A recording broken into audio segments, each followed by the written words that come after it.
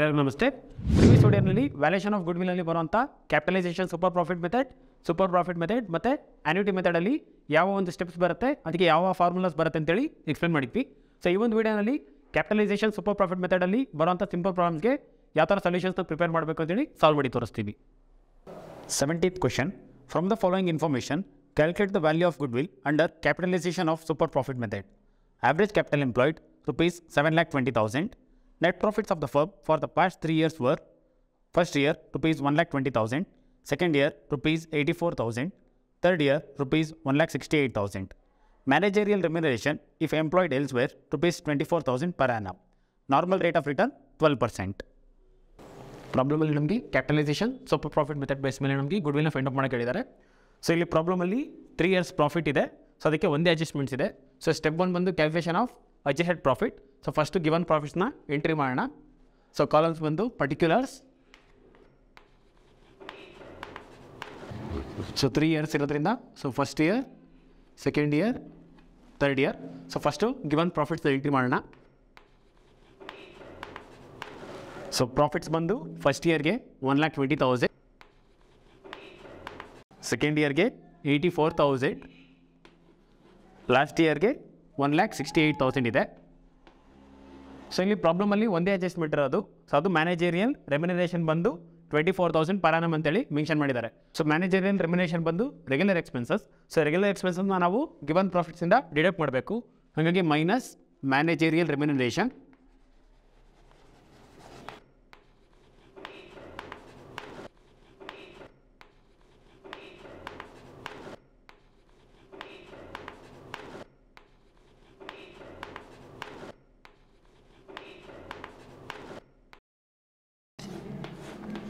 So given profits ಇದೆ, ಈ ಒಂದು ವ್ಯಾಲ್ಯೂನ ಡಿಡಕ್ಟ್ ಮಾಡೋಣ.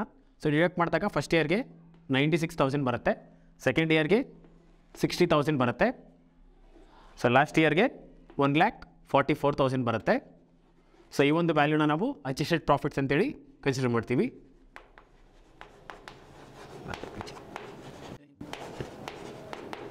ಓಕೆ, ಸೊ ಅಲ್ಲಿಗೆ ಸ್ಟೆಪ್ 1 ಬಂದು adjusted ಪ್ರಾಫಿಟ್ಸ್ನ find out ಮಾಡಿದ್ದಾಯಿತು. So next step 2 ಬಂದು ಕ್ಯಾಲ್ಕುಲೇಷನ್ ಆಫ್ AAP ಅಂದರೆ ಅಡ್ಜಸ್ಟೆಡ್ ಆವ್ರೇಜ್ ಪ್ರಾಫಿಟ್ಸ್. ಈ ಒಂದು ಅಡ್ಜಸ್ಟೆಡ್ ಪ್ರಾಫಿಟ್ಸ್ಗೆ ನಾವು ಆವ್ರೇಜ್ನ ಫೈಂಡ್ ಔಟ್ ಮಾಡಬೇಕು. ಸೊ ಇಲ್ಲಿ ಪ್ರಾಫಿಟ್ ಬಂದು ಫ್ಲಕ್ಚುಯೇಷನ್ ಆಗಿದೆ. ಸೊ ಹಾಗಾಗಿ ಸಿಂಪಲ್ ಆವ್ರೇಜ್ ಪ್ರಾಫಿಟ್ ಬೇಸ್ ಮೇಲೆ ನಾವು AAPನ ಫೈಂಡ್ ಔಟ್ ಮಾಡ್ತೀವಿ.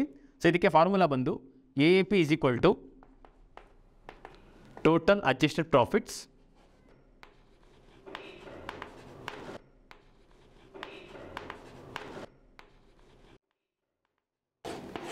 divided by number of years.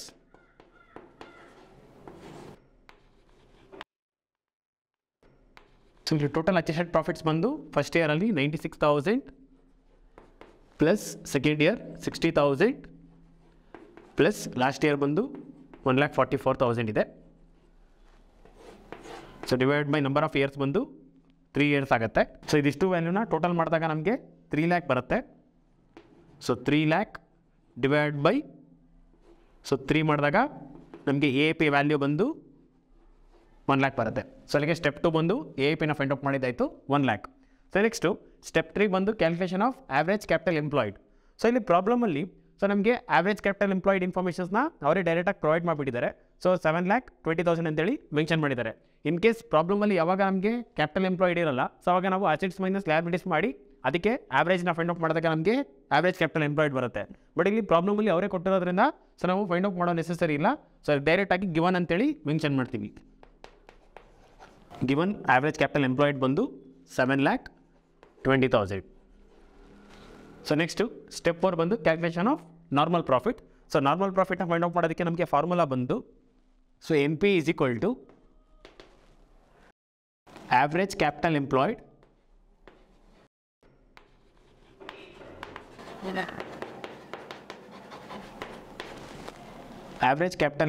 Into NRR ಅಂದರೆ normal rate of return. So ಇಲ್ಲಿ ಆವ್ರೇಜ್ ಕ್ಯಾಪಿಟಲ್ ಎಂಪ್ಲಾಯ್ಡ್ ಬಂದು ಪ್ರಾಬ್ಲಮ್ ಅವರೇ ಕೊಟ್ಟಿದ್ದಾರೆ 7,20,000. So so normal rate of return ಬಂದು ಪ್ರಾಬ್ಲಮಲ್ಲಿ ಅವರೇ ಮೆನ್ಷನ್ ಮಾಡಿದ್ದಾರೆ. ಸೊ 12% ಅಂತೇಳಿ. ಸೊ ಹಾಗಾಗಿ ಇಂಟು 12/100 ಮಾಡ್ತೀವಿ. ಸೊ 7,20,000 ಇಂಟು 12/100 ಮಾಡಿದಾಗ ನಮಗೆ 86,400 ಬರುತ್ತೆ. ಸೊ ಈ ಒಂದು 86,400 ಬಂದು ನಮಗೆ ನಾರ್ಮಲ್ ಪ್ರಾಫಿಟ್ ಆಗುತ್ತೆ. ಸೊ ಇದು step 4.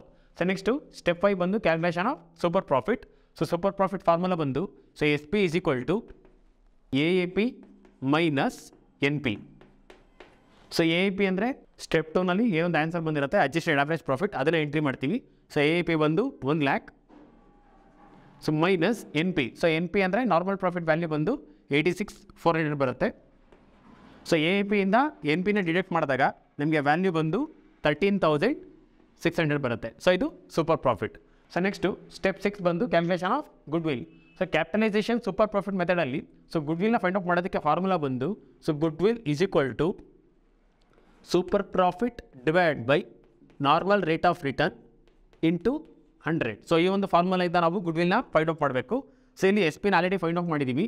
So S P value ಬಂದು 13,600 divide by so N R R ಬಂದು ಅವರೇ ಪ್ರೊವೈಡ್ ಮಾಡಿಬಿಟ್ಟಿದ್ದಾರೆ ಪ್ರಾಬ್ಲಮಲ್ಲಿ 12% ಅಂತ. ಸೊ ಇಲ್ಲಿ 12 ಅಂತೇಳಿ ಮೆನ್ಷನ್ ಮಾಡ್ತೀವಿ. ಸೊ 12 ಇಂಟು 100 ಮಾಡಿದಾಗ ನಮಗೆ ಗುಡ್ವಿಲ್ ವ್ಯಾಲ್ಯೂ ಬಂದು 1,13,333 ಬರುತ್ತೆ. ಓಕೆ, ಸೊ ಈ ಒಂದು ಬೇಸ್ ಮೇಲೆ ನಾವು ಗುಡ್ವಿಲ್ನ ಫೈಂಡ್ ಔಟ್ ಮಾಡ್ಬೋದು. ಸೊ ಮತ್ತೆ ಒಂದು ಸಲ ರಿಪೀಟ್ ಮಾಡ್ತೀನಿ. ಸೊ ಇಲ್ಲಿ capitalisation super profit ಮೆಥಡಲ್ಲಿ ಗುಡ್ವಿಲ್ನ find out ಮಾಡೋದಕ್ಕೆ ಟೋಟಲ್ ಬಂದು 6 ಸ್ಟೆಪ್ಸ್ ಇದೆ. ಅದರಲ್ಲಿ ಫಸ್ಟ್ ಸ್ಟೆಪ್ ಬಂದು calculation of adjusted profits. So ಇಲ್ಲಿ ಒಂದೇ ಅಡ್ಜಸ್ಟ್ಮೆಂಟ್ ಇರೋದು managerial remuneration.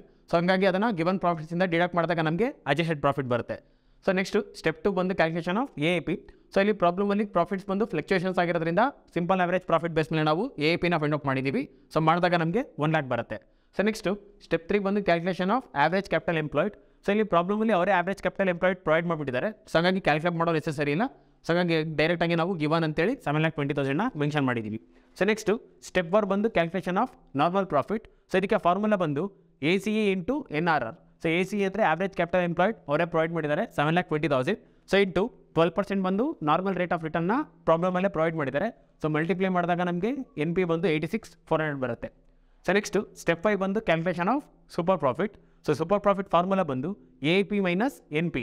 So A P ಬಂದು 1 lakh ಇದೆ. ಸೊ ಮೈನಸ್ ನಾರ್ಮಲ್ ಪ್ರಾಫಿಟ್ ಬಂದು 86,400ನ ಡಿಡಕ್ಟ್ ಮಾಡಿದಾಗ ಸೂಪರ್ ಪ್ರಾಫಿಟ್ ಬಂದು 13,600 ಬರುತ್ತೆ. ಸೊ ನೆಕ್ಸ್ಟು ಲಾಸ್ಟ್ ಸ್ಟೆಪ್ ಬಂದು calculation of goodwill. Capitalisation super profit ಮೆಥಡಲ್ಲಿ goodwill formula ಬಂದು super profit divide by normal rate of return into 100 ಮಾಡ್ತೀವಿ. Super profit ಬಂದು 13,600 ಇದೆ. ಡಿವೈಡ್ ಬೈ 12 ಬಂದು normal rate of return into 100 ಮಾಡಿದಾಗ ನಮಗೆ 1,13,333 ಬಂದು ಗುಡ್ವಿಲ್ ವ್ಯಾಲ್ಯೂ ಬರುತ್ತೆ. 18th question. The net profit of the business after providing for taxation for the past 5 years are rupees 90,000, rupees 85,000, rupees 60,000, rupees 1 lakh and rupees 75,000. The capital employed in the business is rupees 7,50,000. The normal rate of return expected in this type of business is 10%. Calculate the value of goodwill on the basis of capitalization of super profit method. So ಇಲ್ಲಿ ಪ್ರಾಬ್ಲಮಲ್ಲಿ ನಮಗೆ ಯಾವುದೇ ಥರದ adjustments informations provide ಮಾಡಿಲ್ಲ. So ಹಾಗಾಗಿ ಡೈರೆಕ್ಟಾಗಿ ನಾವು calculation of A P ಅಂದರೆ step 2ನ ನಾವು ಸ್ಟೆಪ್ 1 ಅಂತ ಕನ್ಸಿಡರ್ ಮಾಡಿದ್ದೀವಿ. ಸೊ ಹಾಗಾಗಿ ಟೋಟಲ್ 6 ಸ್ಟೆಪ್ಸ್ ಬರೋ ಕಡೆ 5 ಸ್ಟೆಪ್ಸ್ನ ಮೆನ್ಷನ್ ಮಾಡಿದ್ದೀವಿ. ಸೊ ಇಲ್ಲಿ ಯಾವುದೇ ಅಡ್ಜಸ್ಟ್ಮೆಂಟ್ಸ್ ಇಲ್ಲದೆ ಇರೋದ್ರಿಂದ ಫಸ್ಟು ಎ ಪಿಯಿಂದ ಸ್ಟಾರ್ಟ್ ಮಾಡೋಣ. ಸೊ ಇಲ್ಲಿ ಪ್ರಾಬ್ಲಮಲ್ಲಿ ನಮಗೆ ಟೋಟಲ್ 5 years ಪ್ರಾಫಿಟ್ಸ್ ಇದೆ. ಸೊ ಪ್ರಾಫಿಟ್ಸ್ ಬಂದು ಫ್ಲಕ್ಚುಯೇಷನ್ಸ್ ಆಗಿರೋದ್ರಿಂದ ಸಿಂಪಲ್ ಆವರೇಜ್ ಪ್ರಾಫಿಟ್ ಬೇಸ್ ಮೇಲೆ ನಾವು ಎ ಪಿನ ಫೈಂಡ್ ಔಟ್ ಮಾಡಬೇಕು. ಸೊ ಹಾಗಾಗಿ ಸ್ಟೆಪ್ 1 ಬಂದು calculation of A P. So formula ಬಂದು A P is equal to total profits